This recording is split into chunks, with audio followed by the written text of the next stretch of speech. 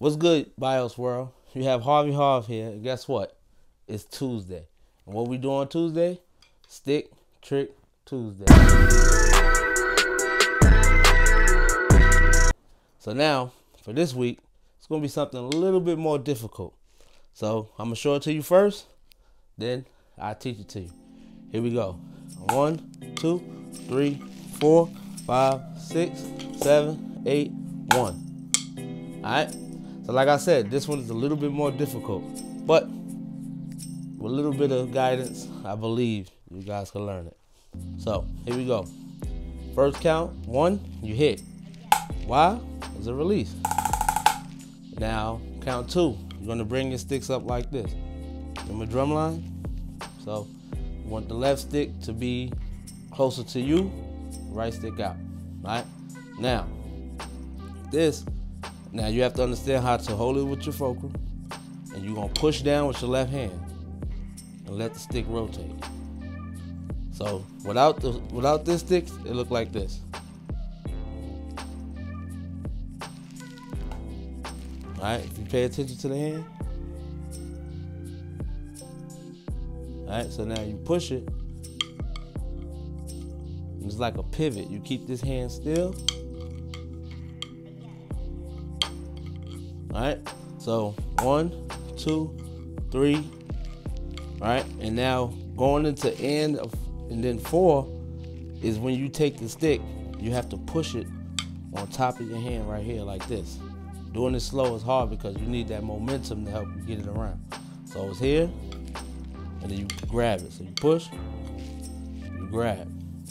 All right, trying to do it forward is hard. So now you just here, push, and you grab. All right, so you got 1, 2, 3, 4. So now when you do this push, you grab it like this. So now this stick don't come on the inside of your forearm, it's on the outside. So when you push it down, you can hold it like this. So now the next count is you're gonna take your left hand, you're gonna push it out. Here, push. Here, push. All right? So now you do that again. 1, 2, 3, 4, 5. All right? Do that again.